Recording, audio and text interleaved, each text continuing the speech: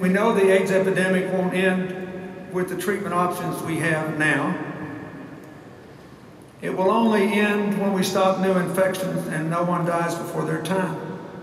There are too many places where the main source is injection drug use and there's no political constituency, so the first time there's a bump in the road, it's easy to cut them off and think it's their own fault, in spite of the fact that, as I said, I will say again, all the evidence is if you do substitution therapy and clean needles, drug use goes down, not up.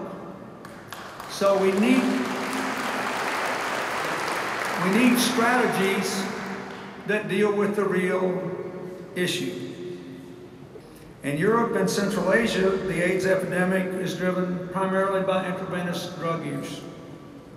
We know what works, harm reduction. And our foundation, for example, works in Ukraine, and we've helped to get methadone moving there. But nobody's done it to scale.